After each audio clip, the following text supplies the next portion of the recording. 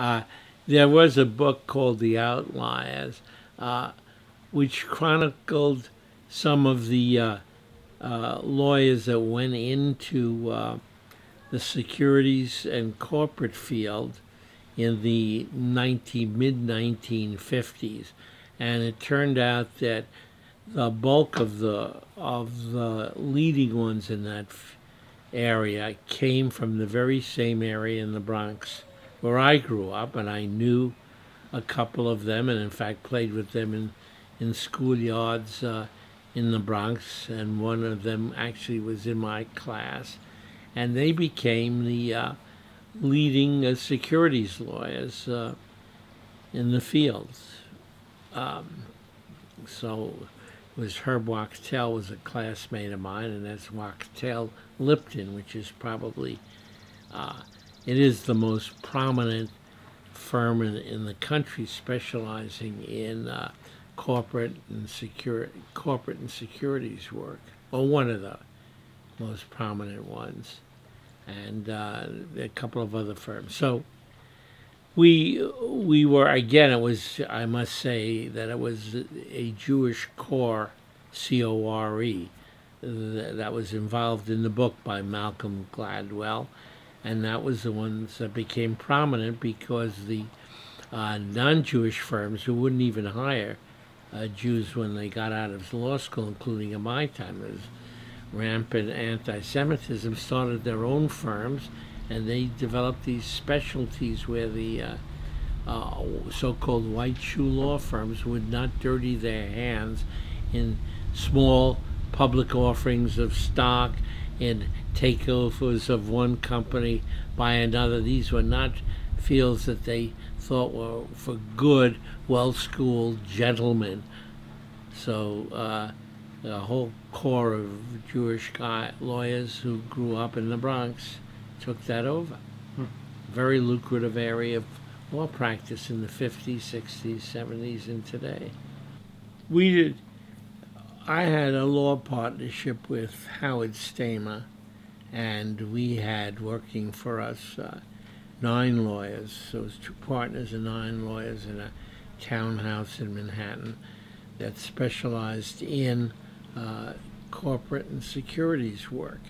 I don't think we had any high-minded impact on the field in general, but we did an awful lot of the medium to small size companies that wanted to go public in initial public offerings. We did an awful lot of them in a period of 10 years. We did 200. That was 20 a year, which is almost every other week another IPO. And we cultivated a series of smaller underwriters, not the Merrill Lynches and the Lehman Brothers, but smaller firms that did flourish, and the markets were quite active in those smaller companies. That was the place that we had our primary impact. In the past 30 years, my concentration has been on what we call due diligence, investigating the facts involved in a securities offering, so that the investors are protected, that the broker or the underwriter has carefully investigated the company and its finances.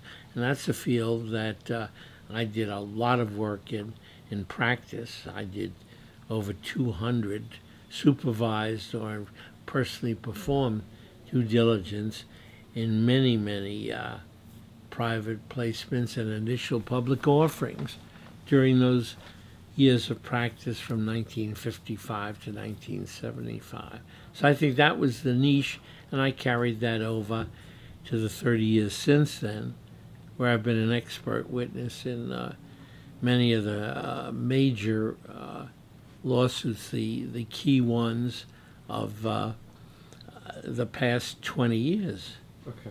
So the last 10 years I have been very interesting for me, because I became the expert witness for the underwriters to the public of the three most important and highly publicized cases of the 1990s and 2000s, and that is WorldCom first, Enron second, and then Countrywide Financial, which was in the first decade of the 21st century.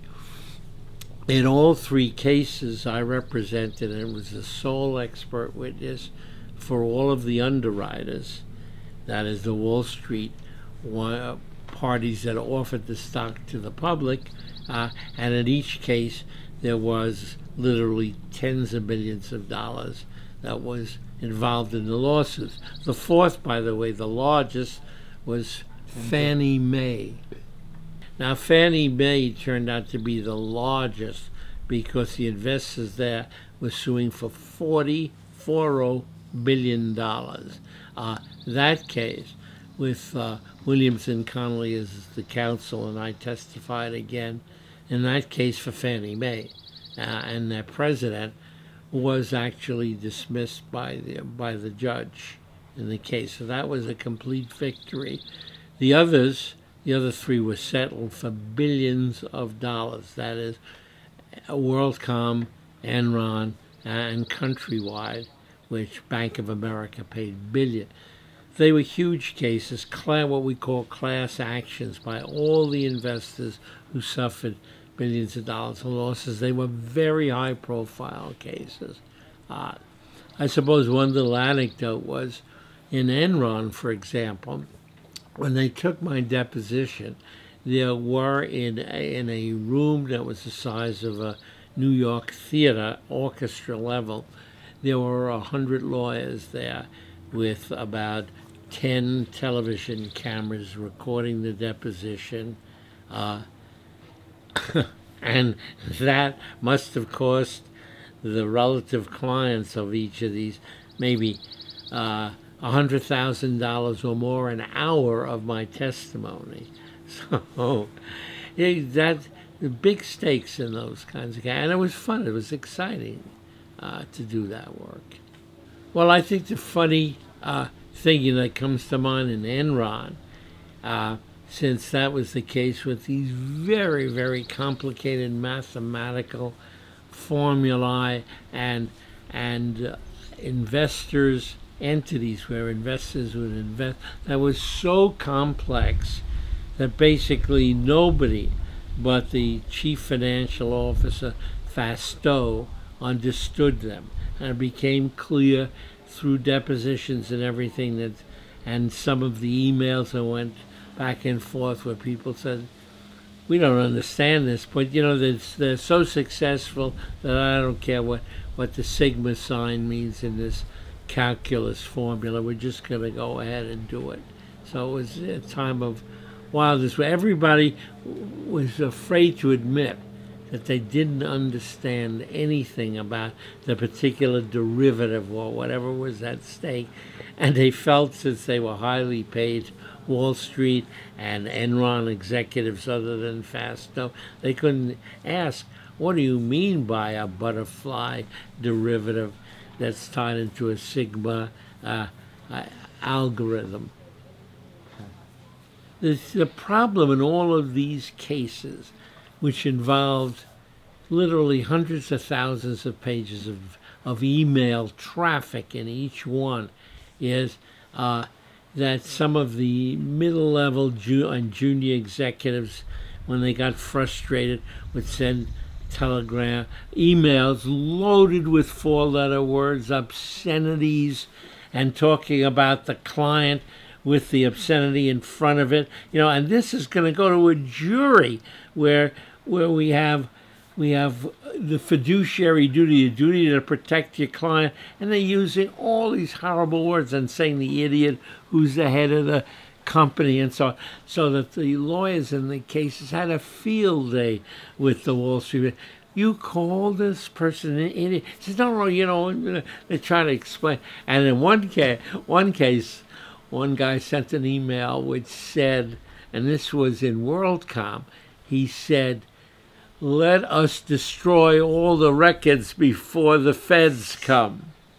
You know, this kind of, and he just meant it as sort of, an elliptical kind of, thing to wake up his buddy and get a laugh. But not so when you have plaintiffs' class action lawyers suing for billions of dollars. They made this guy, they practically crucified him with that, with the emails. So there you go. Now, typical day in 1955, which means the year that I left Judge Kaufman as his clerk, because I graduated from law school in 1954. So my first job was at the lowest level, the most junior associate in the law firm of Goldstein, Judd, and Gerfine, who were very heavy-hitting lawyers, very good. Gerfine and Judd were in the same law school class at Harvard, and they were tied for first in the class. Gerfine became a judge in the Court of Appeals for the Second Circuit with my first Judge Kaufman. So when I started, and I walked in the second day I appeared at the law firm, and I was, you'd work, you said, how was it like? Well, I'd work 12, 13-hour day in Manhattan, and then take the subway back to the apartment that Rosalie and I had at the Amalgamated Houses and the garden apartment there. So I remember the first matter that I was given by Murray Gerfine, who was really, in fact, the senior partner of the firm. He called me in, and he said, I want you to handle this certiorari. And then a call came in, so he couldn't complete it. He said, 292 Madison Avenue. And then he took this call, so I went outside and I saw this most senior associate. And I said, I'm going to be working on a Supreme Court of the United States case. And that explained to the lay people, a certiorari is a petition to the United States Supreme Court to please review my case. And then they decided, which is what they did in Leary. I prepared a petition for certiorari. They granted, I argued the case many years later. But in this case, so when the senior partner said, do this petition for certiorari, I ran to the senior associate in the firm and said, I'm going to prepare a brief for the Supreme Court of the United States. He said, well, what's the name of the case? I said, it's a certiorari in 275 Madison Avenue. And he laughed out loud. He said, you know what, a petition for certiorari for 275 Madison Avenue, you are going to go down on behalf of a landlord who owns 275 Madison Avenue in Manhattan and plead with the city finance people to let the landlord raise the rent because we have rent control here.